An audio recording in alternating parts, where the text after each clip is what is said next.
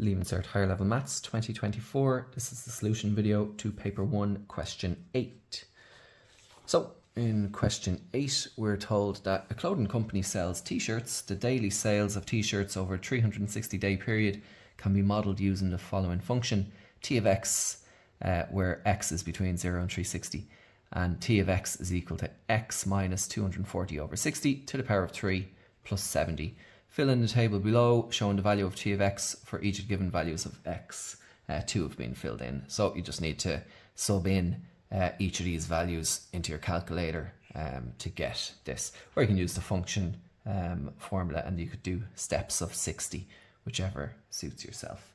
So you get 6, 62, 69, 70 and 71 for those values there.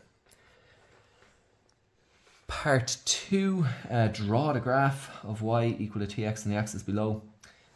So that's simply doing all these points here. So we have 0, 60, which is, 0, 6 rather, 0, 6, which is there. We have 60, 43, which is about here. We have 120, 62, which is around about there. 180, 69, which is about there. 240, 70, which is about there. 371, around about there. And then 360, 78, which is around about there. And to draw the graph, you also have to join the dots. And very important when you're joining these dots that you use a curve and not line segments. So if you do line segments, you will only get 9 marks where you should be getting 10. So by line segments, I mean if you were to just join these two with a line and then join these two with a line and join these two with a line, you won't get the full marks. So you have to do a nice smooth curve. It doesn't have to be perfect, but it does have to be a curve. So the clothing company also sells scarves. The daily sales of scarves can be modelled using the following function: s of t, which is a periodic function with a period of 365 days. So this is over the course of a year. You can see there's the function, it's a cos function, and you can see that after 0 days, so in January they're selling quite a few scarves, and then obviously in summer they're not selling many, and as it comes back into the winter they sell more. Work out the maximum and minimum daily sales of scarves according to s of t. So the minimum is going to be in here, and the maximum is these points here. They'll both give you the same maximum. You do not need to use differentiation for this. There's an easier way to do it. Well, we know that cos function has a maximum and a minimum. So cos of x has a max and a min between minus 1 and 1. So we can just sub in minus 1 to get the minimum and 1 to get the maximum. So that'd be 21 plus this bit here is going to be 1, so plus 19 times 1. So that gives us a maximum of 40. And then for the minimum, it's 21 plus 19 times minus 1. So that's 21 minus 19 is 2.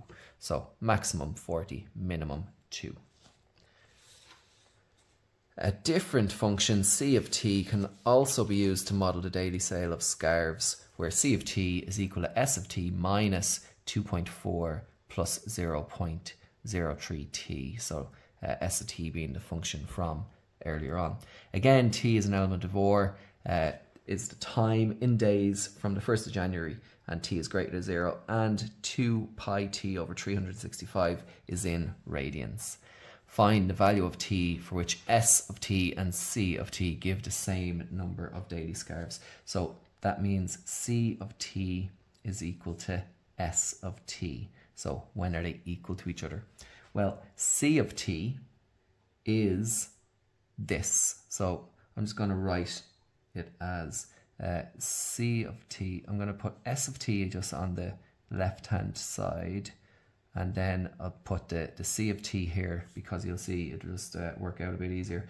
So c of t is this. So s of t minus 2.4 plus 0.03t.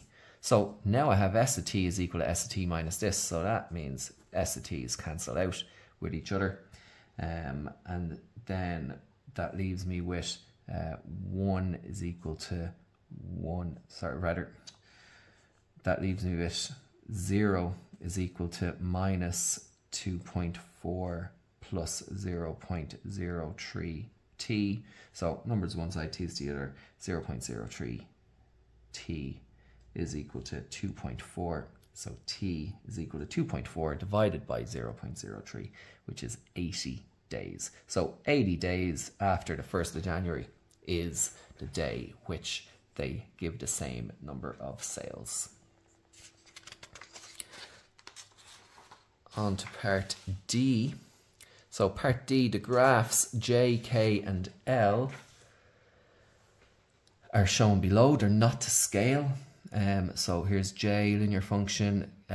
K is some sort of trigonometric function. And then L, it looks like some sort of trigonometric function that is increasing. One of these graphs shows the function CT over a number of years, where CT is equal to that. Write down which graph it is and justify your answer. So the answer is L, it's this one, okay, because the function CT is a trigonometric function.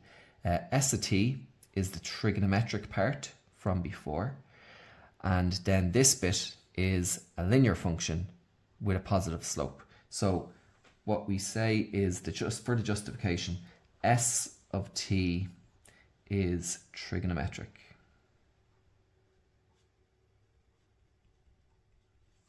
So that means it looks like this. Minus 2.4 plus 0.03t is linear.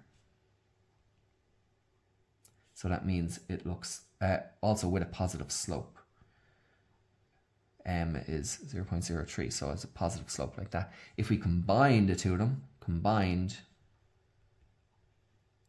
we have a trigonometric that's increasing. So we have this here. So that is graph L. That's worth 15 marks. There's a bit of working out in that, and you know, you really have to be clear on your justification and give the 3 parts of it to get your full 15 marks. Part E then, the last part of this question. The derivative of C of t is given by C prime of t is equal to 0.03 minus 38 pi over 365 sine 2 pi t over 365. Find the value of t that gives the first local maximum of C.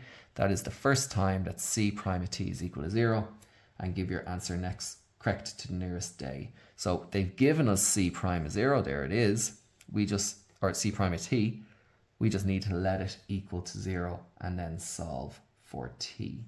So that is 0.03 minus 38 pi over 365 sine 2 pi t over 365 equal to 0. So there's a bit of work in this.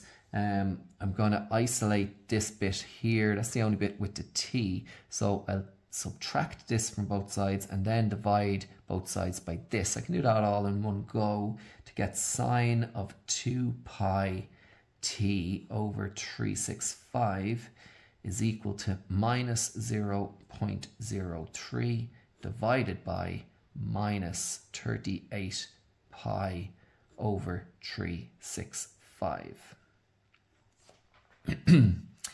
Then I want to go and figure out what t is. So I need to get this t out of this sine function. So I'll get sine inverse of that there. So sine inverse of minus 0.03 over minus 38 pi over 365 is equal to that bit there, 2 pi t over 365.